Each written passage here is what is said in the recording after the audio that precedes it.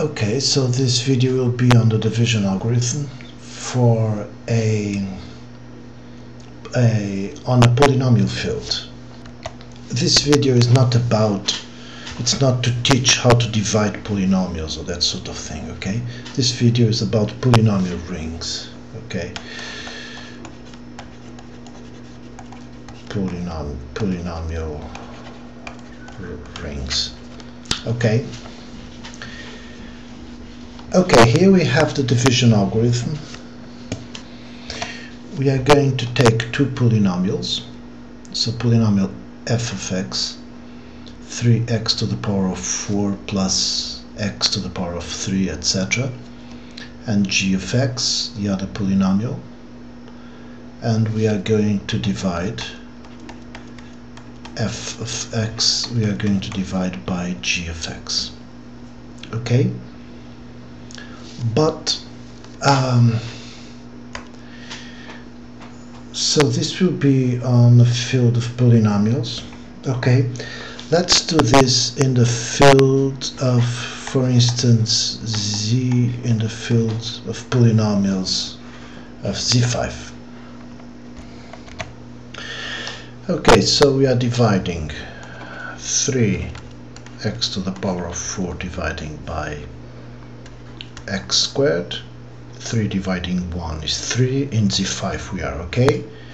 So 3 and x to the power of 2, right? Okay, I'm going to use here the algorithm of long division. And some other countries with people divide in a different way, so I will do both, okay? Okay. Okay, here we are. So the division is done. So 2x plus 1 is the remainder. Okay? So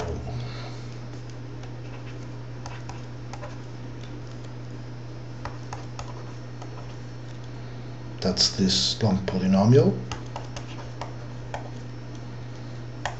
Plus 1. Now I can factor, right? So I say x squared plus 4x plus 2 times this one, right? 3x squared plus 4 of x, right? Plus the remainder. So the remainder will be 2x plus 1. Okay, please do not forget we are in the field of polynomials with coefficients in z5. Okay, so this would be an example of the algorithm division. Okay, I'm going to redo it because in other countries the long division is made in a different way.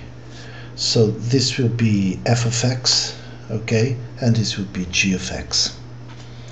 So 3x to the power of 4 dividing x squared, that will be 3x squared. Okay. Okay. So 3x squared. Now 3x squared times 2, that would be minus 6x squared. But what is minus 6? Or okay, we can do minus 6. If you go here, 0. Let us do it this way.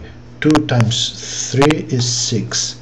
But 6 in z5, 4, 5, 6 is 1. So here, this will be simply minus x squared, right?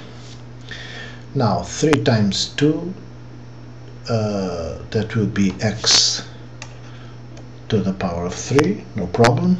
3 times 2, 12. But what is 12 in z5? 12 in z5 is, if you're not used to this, just do 4, 5, 6, 7, 8, 9, 10, 11, 12. So 12 will be here. Okay, so this will be 2. Okay.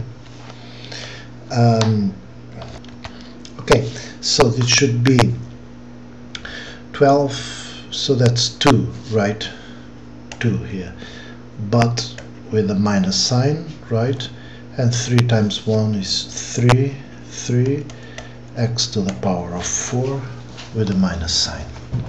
Okay. Now here it should be 1. This should be 1. 2 minus 1 is 1. So plus x squared, right? 1 minus 2 is minus 1. So 0 minus 1. Minus 1 is 4. This one is minus 1 in Z5. So this will be 4x cubed, and this will be 0, right? And we keep dividing. Now it will be 4 dividing 1. It will be plus 4x. So this will be 4. 2 times 4 is 8x, so minus 8x. 4 times 4 is 16. I'm doing this directly, and I'll see that in Z5 after.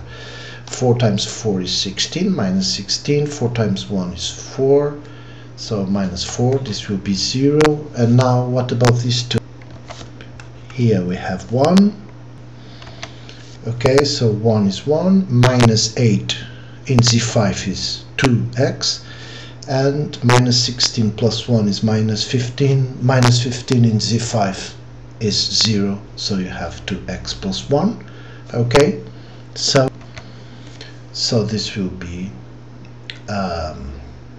so 3x to the power of 4, etc. will be factorized into this one, right?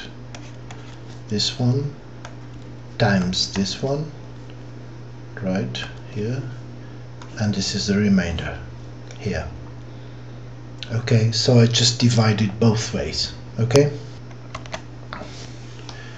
so I want quickly to go through 3 corollaries, and this will be corollary number 1.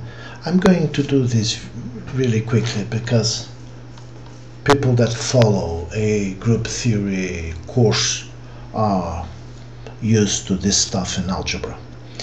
So the remainder theorem: let f be a field, a an element in the field, and f of x a polynomial in the field of polynomials. Then f of a is the remainder in the division of fx by x minus a. Of course you are used to this.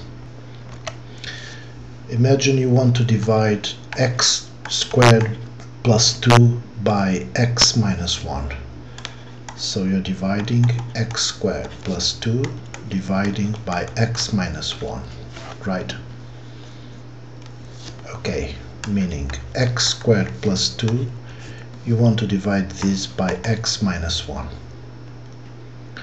So what the theorem says is f of a, this a here, so it is this one, right?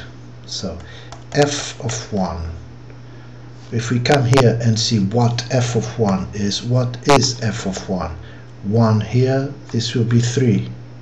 Okay, you can check that if you divide x squared plus 2 by x minus 1, you're going to get x plus 1, and the remainder will be 3. Okay, this is the remainder theorem.